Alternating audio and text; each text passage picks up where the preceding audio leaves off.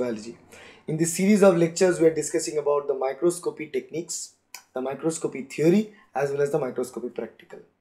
So now we are going to see what is dark field microscopy and basically why do you use dark field microscopy in the first place. What is the principle of dark field microscopy? I have this image which may seem complicated to you right now, but believe me, when I explain at the end, everything will be crystal clear.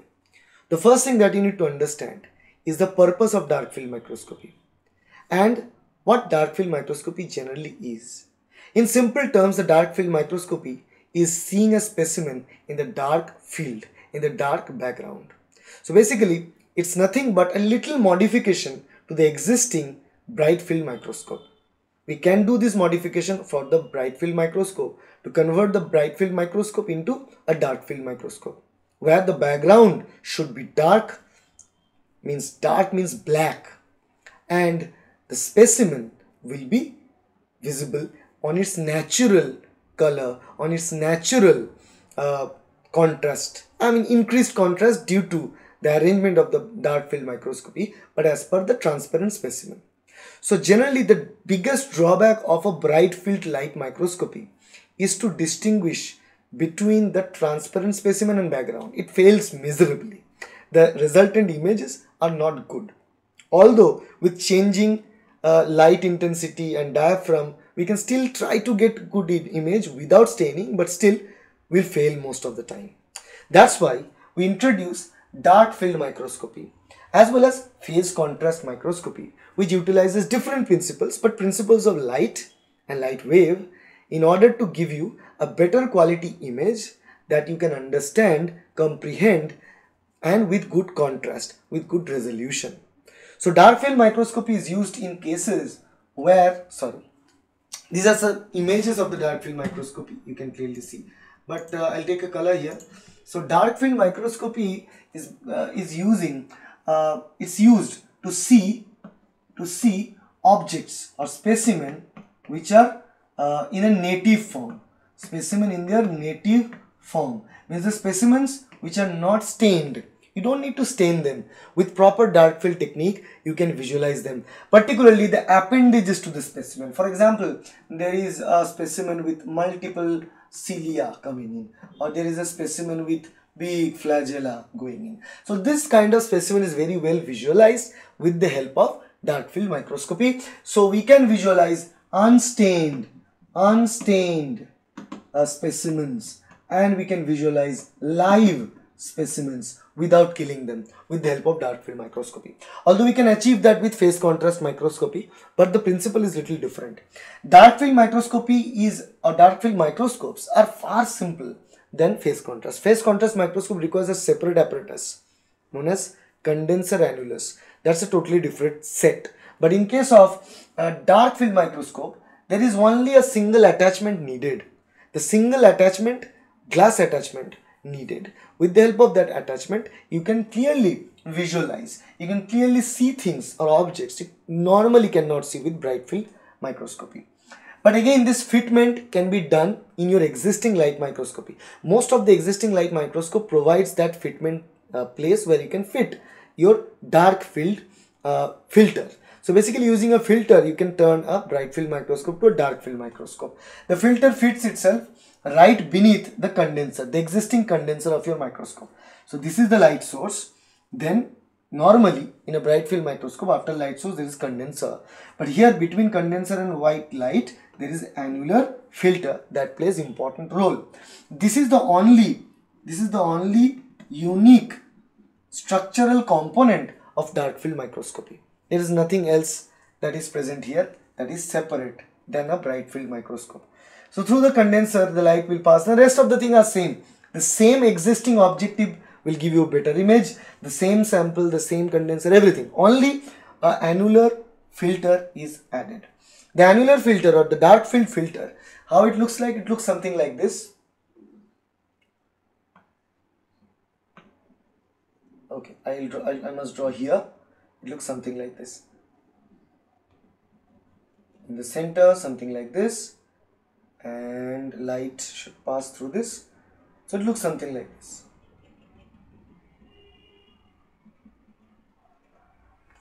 Okay, so this filter size changes with changing objective, because this dark field filter should be set for, like, for 10x a particular filter, for 40x a particular filter, for 100x a particular different filter, because the diameter of the filter, how they are shaded and how they are open, that changes. So in this case, what we are doing specifically, light will pass through this unshaded region. So light will pass through this and this, but light will never pass through these regions, because these are completely light block area. Okay, so while the light will move, you can clearly see this is a longitudinal section like this. So you can see that light is passing only from the periphery, from this circle that is present, not passing through the middle, not passing through the periphery, only a particular circular line through which the light passing. Light is passing through the condenser, and then it will hit the specimen. You can see this is the specimen, it will hit the specimen. Now comes the important side. Whenever the light hits the specimen has something in it, right? It has components, protein and other cellular components in it. Those components will scatter light in different intensity, in different ways, due to the change in the refractive index of the specimen from the background. So background is a basic slide, and the specimen is not that slide, is something else. Something else is there. So the specimen will scatter light. So the refractive index under the specimen will be changed from the background. So after the refractive index is changed, so as a result of which the scattered light is now moving through the objective. Scattered light is moving through the objective, and as it is moving through the objective, it will now hit the eyepiece, and we can see the object, see the image. But try to understand, try to see this image again carefully. You can clearly see whatever light that are coming to the objective is actually coming from the specimen. That's how it's designed. Any other light which is not coming through the specimen, that is externally scattered light, or the light coming from the periphery of the specimen, or the light coming from the background slide of the specimen, has no chance to get inside the objective due to the design of the annular filter. We design annular filter in such a way, the diameter of each of the shaded region in such a way that the light should not hit the objective from the surroundings. The light coming from the specimen scattering should only hit the objective, and as a result of which, what happens is that this light moves in to the objective, and we can visualize a picture. So the picture that we visualize will be a background where no light is coming in. So authentically, a good dark field image should not have anything in the background except for dark black color, and in foreground the specimen will be as its normal transparent nature. So whatever normal color, you can see that. So whatever specimen, you can see that, but the background will be dark black color.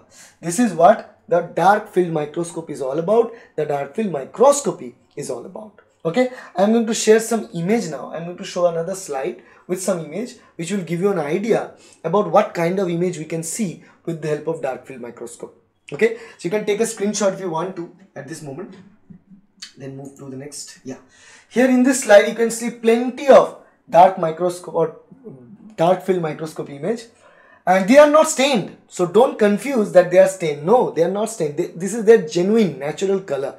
Yes, for the image purpose the quality is enhanced, the color is enhanced, but they have their own color. Yes, organisms have their own color.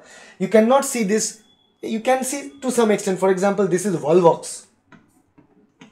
This color you can clearly see with the stain sample under the light microscope. You can see that. But this sort of real imaging is, you can see what a beauty it is.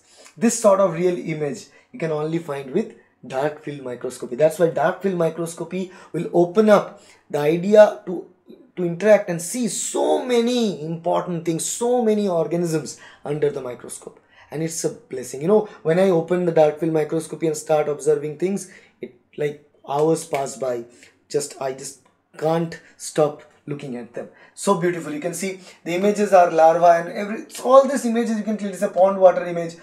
So the creatures that are coming in is a snail. This is basically one kind of snail that is coming. So all these things, the structures, they're beautifully designed. You can clearly see. Particularly, what I like about the dark field microscopy is these appendages. What kind of appendage? If you take the mosquito larva, you see a brilliant image like this. When you say any kind of insect larva, you see brilliant image. You can see these appendages. When you work with bacteria with flagella, wow, what a sight with dark field microscopy when you see bacteria with a flagella. You'll find all these remarkable images and videos regarding making all this in my channel. So stay tuned and get to know about all these important updates regarding it. So this is to give you a simple idea about the dark field microscopy, the principle of dark field microscopy. So I believe that will help you out.